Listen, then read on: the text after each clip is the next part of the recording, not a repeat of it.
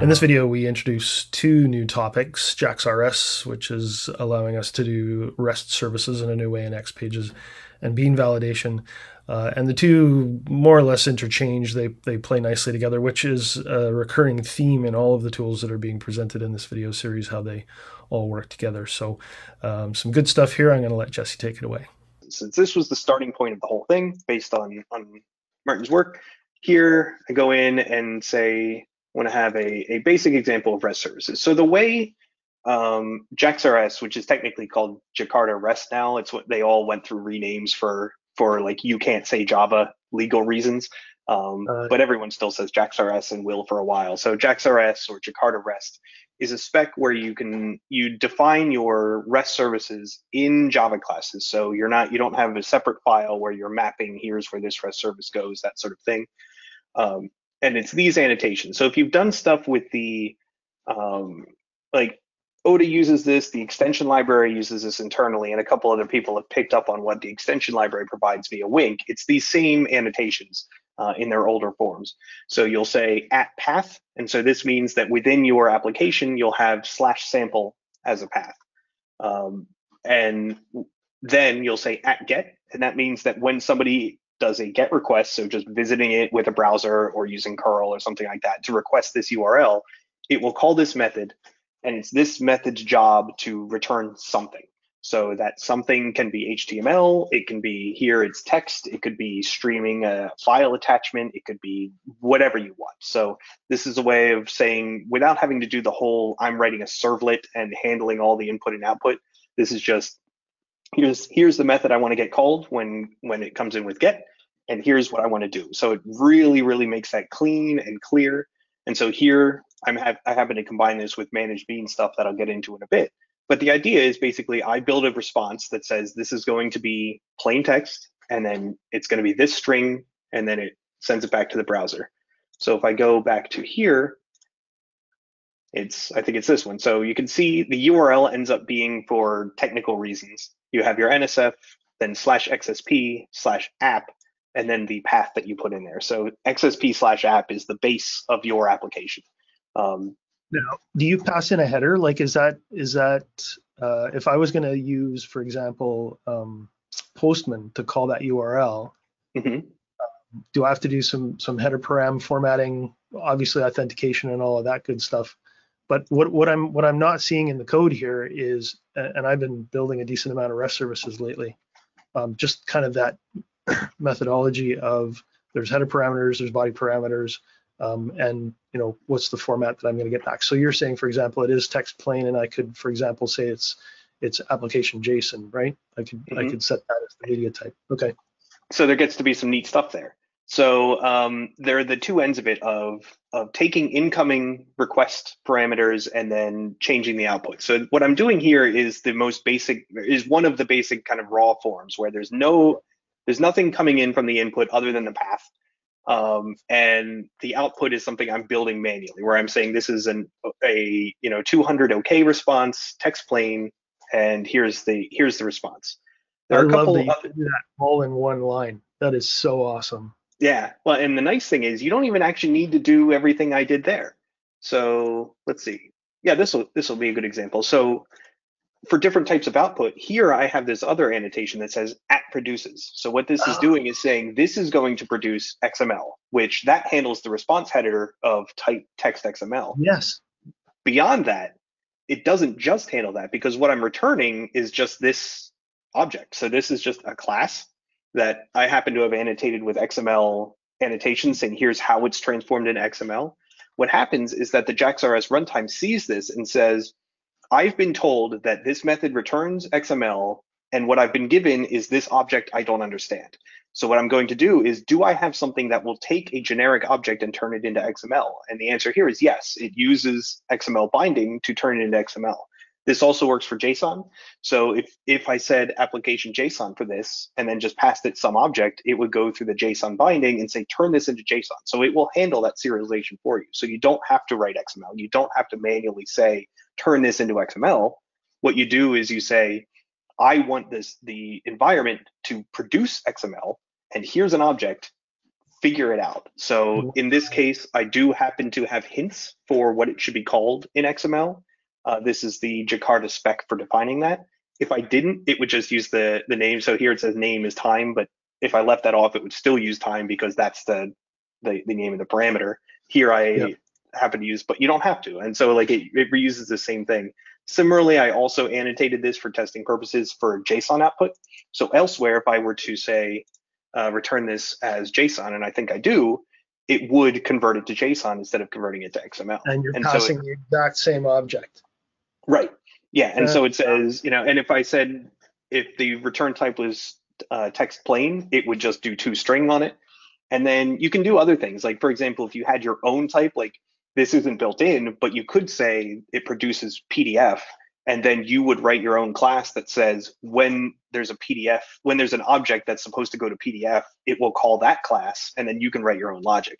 That's getting down into the weeds, but that's something you can do here. Awesome. And then this method would remain the same other than changing from application XML to whatever the MIME type for PDF is. Crazy. Cool. So yeah, this is used in a couple places, but that doesn't cover input.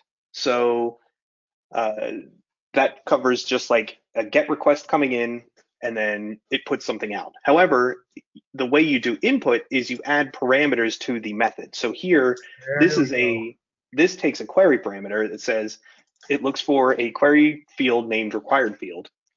So if I go, where is validation?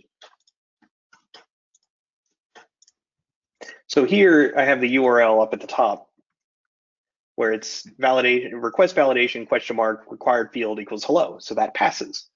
And here I say it's invalid because there's no required field. So there's a couple things that are going on here. And this is actually the interaction both with JAX-RS that I'm specifically talking about, but also bean validation. So I'm saying if I want the query string field required field, I can just say this parameter to the Java method is a query parameter. Similarly, I could do header parameter of, X sum header.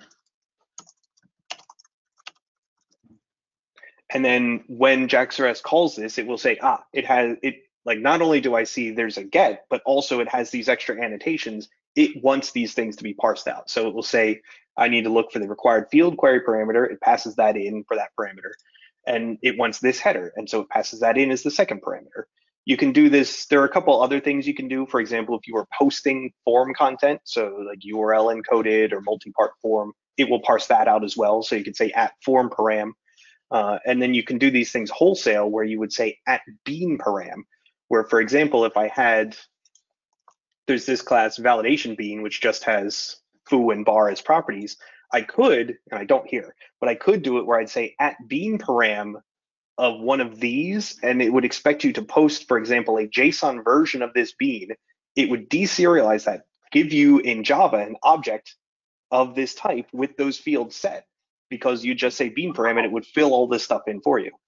Fabulous. It might not be bean param in that case. There's like a couple intricacies of this, but like that's part of the idea, is that you can do these things wholesale and then they all work together. So the Java processing and Java binding specs are other Jakarta specs that I brought in here.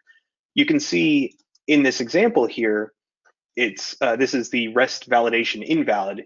What it's doing is it's saying this is a required field is missing because I didn't pass the parameter. So this is before it gets to my code, but also it's by default these things that are returned, these invalid ones, I think because I didn't say JSON, it comes back as XML in this nicely formatted thing. So here I'm trying to call this service and not providing all the parameters. It doesn't even get to my code. I don't have to, in this code, check to see is required field null or is required field empty. I already said not empty. I could say it also has to be at least 3 characters long, or it also has to pass some custom validation. And so these specs work together where this at not empty is the bean validation spec. So that can be used both as a way to say, is this bean that I've created valid, which is, I'll get to in a moment, but also used in other places to say, is the request incoming valid? Like this way, I don't have to have guards in all of my stuff. So for example, if I always need to have a certain header, or if a method always has to have a query string, or it has to have X, Y, or Z, I can do all of these checks and just have the runtime take care of it. And I don't have to worry because my code won't even be called if it's not valid. And that's kind of a lot of the point of this stuff, that it's meant to work together, that the system is doing this work for you. These are things that you can do in XPages, like you can write a REST service in XPages that checks for query parameters, but XPages will not check for you. And you have to do that everywhere. And you can't just say, I just want not empty. Like, I don't care how you do it. I don't care what the mechanism is. I don't care who does it. I just want to make sure that this incoming header or query parameter is not empty. And if it is empty, my code never gets called. Brilliant. Love it.